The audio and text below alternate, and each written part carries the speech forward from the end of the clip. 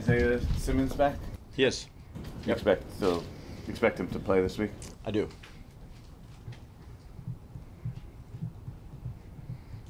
Anyone else?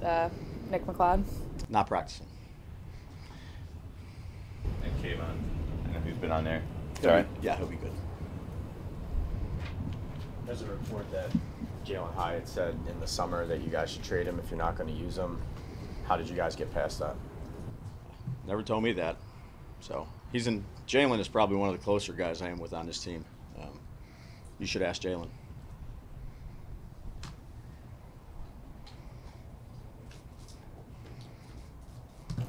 What made you have confidence in him despite the fact that you haven't deployed him a lot yet?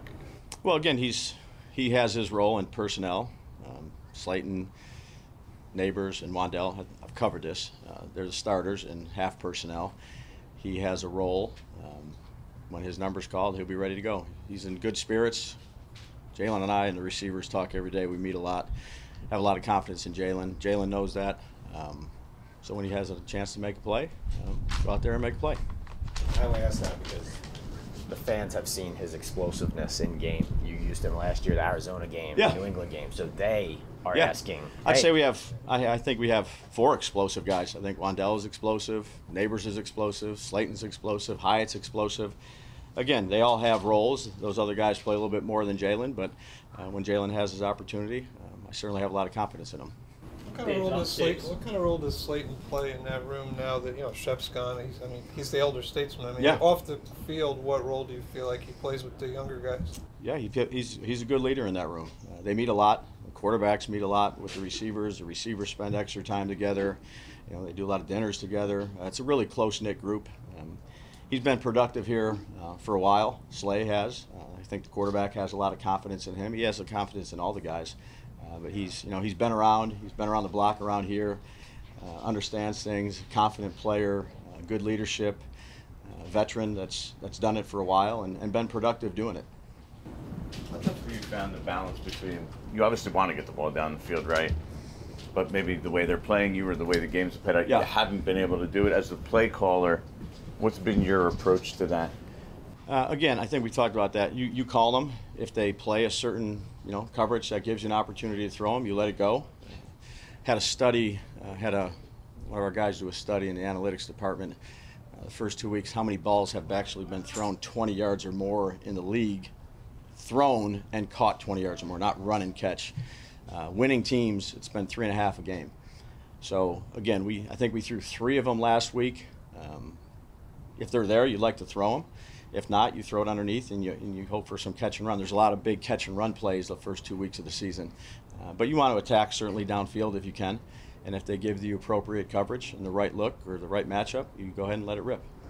Why do you commission a study like that? What, just to confirm what you think? Or I'm just curious what. Yeah, no, we do a lot. I do a lot of them just to kind of get trends throughout the early part of the season of different things that are going on, or maybe why some teams are a little bit more successful, some are less successful. It's not just that study. It was just that's what I asked for this morning thinking about it.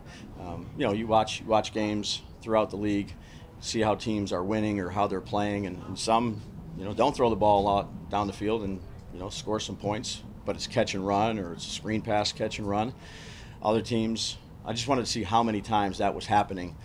And then you look at yourself and say, okay, how can we do it better or not do it better? I think it's just you continually try to self-evaluate and see what you can do better to make sure you're giving everybody a chance. Do you say to Daniel, though, sometimes, I guess, given this situation, hey, just throw it up. Let's let those guys try to make a play? If it's the right look. Today in the team meeting we watched, 30 turnovers from the league this past week through all different teams. So there's a lot of quarterbacks that just throw it up, and there's 3 guys back there, and it doesn't turn out so well. There's some that there's great individual plays by players. They catch it in between 2 guys. So I think there's a time and a place for it, and certainly if he has the right look, I think he'll throw it. And if he doesn't, we don't want him to force things into, a bad look and turn the ball over. Coach said yesterday that the kicking Sunday is a competition. Is anybody ahead at this point? One more day. So, they've both done a good job. We'll finish it off today and make a decision. But do you, I mean, is it strictly what you see this week? Obviously, one guy has more experience than the other. Yeah, I Is think that plays a factor? part into it. Yeah, I do. I think it plays a part into it. But ultimately, it's out here at practice, see how we do. But certainly, that plays a part in it. When you're setting notes of your game plan, is the first thing you do just identify like the game records on the other side? And if a guy like Garrett, you'd have we got to base everything based off of him. Yeah, that's a good question. Certainly you do, because it's a matchup league, and other teams have really good players and other teams have really elite players, and it's hard to neutralize elite players. It really is. You have to have a plan for it, whether it's formation based, whether he's seen as many different looks as he can see since he's played, whether it's with backs, tight ends, formations, and he still manages to make a lot of plays. It could be a really good corner, it could be a good cover linebacker, it could be an offensive lineman that there's matchups are part of the NFL, obviously. Big matchups, interior guys, offensive line, defensive line, guys like Dexter, it's hard to have a plan for him every single play because they are so good, but you certainly have to take account into their elite players, and he's one of them in this league. When you go up against, and you've seen a couple now, the defensive coordinators that have been in this league, they have a reputation, they have a resume. Sure. How do you guard against going too deep? How far back do you go with Schwartz, finding tendencies, maybe not you personally, but do you have your guys kind of unearth as much as possible? I just think as a coach in this league, you put as much preparation and time into it. So I go back quite a ways. You dig as deep as you can dig just to make sure you're doing your part and preparing. That's your job as a coach, to make sure you study the tape. You see if you can find any sites of tendencies, whether it's last year, whether it's at Buffalo, whether it's at Philadelphia. I mean, there's a lot of tape on Coach Schwartz. The players are different. You see what is consistent situationally. Does he have any tendencies? And he does a great job of self-scouting. I've known Jim for a long time. He's a very bright coach. But you certainly look as much tape as you can look at. Just off of that, how aware are you that another coach might be looking the same for you? Yeah, I think they all do. I think all coaches do that. They have a lot of good coaches on that staff, a lot that I've either worked with or have a relationship with. Ken Dorsey's on that staff. I think the world of Ken. I think he's an exceptional coach. When he was with me at Buffalo, and so we've been together for a long time. He knows stuff that I do. I know stuff that he does. Coach Schwartz and I have competed against one another. It's people that have been in the league long enough. There's a history there that you go back and you make sure that you're dotting your I's, crossing your T's as much as you can. Two more. And a good coach and play caller. Dorse. Yeah. He's very smart. He sees the game well. Understands. I would say every area you need to understand. To call plays, protection schemes, screen game, drop back game, route concepts, man-to-man beaters, blitz zero beaters. He understands defenses. He did a great job with the quarterback. Adjustments. I think the world of Ken. I think he's a heck of a coach. Anything else? Yeah, you touched on this this summer. But Malik brought it up again after the game that you're kind of referencing him for input on play call stuff, like what he wants to run. Malik referencing a play call. We talked about the summer. I guess how rare is that for a rookie? I know that's something you talk about you want to do with your receivers, but specifically for a rookie, especially that early in the year. Yeah, I would say once they're on the team, you have a history with them in training camp. You get a feel for the player. You meet with them every day. You get a feel for their understanding of football.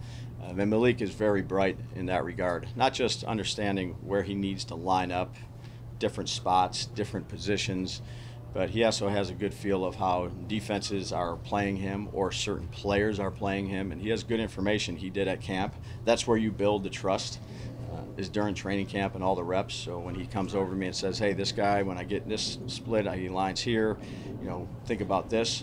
They're out there. You trust your players. They see it. You can look at it on a tablet, but they're right out there. So if they're giving you good information, you use it. If you go through a couple games where the information is not very good, then you don't use it. But he's an instinctive football player, and he's done a good job since he's been here. I assume he did it with other guys in other places too. Yeah, absolutely. Yeah, absolutely. And we were just talking about this yesterday. B. Marsh stopped by. Got a great relationship with Brandon, and was with him, and we've developed that relationship through coach and player. Then it's taken on from after I left Miami. And we were talking about that because I asked him for a lot of input when he was on the field. And a lot of it I listened to, most of it I did because he was an instinctive player. He understood the game, he understood how he was getting played, and he understood the matchups that we talked about. So, you have those good players. Gronk, when I was with Gronk, they come over to the sideline, this is how I'm getting played. This might work. Quarterbacks, the players work really hard at this, the coaches do, and it's a team effort.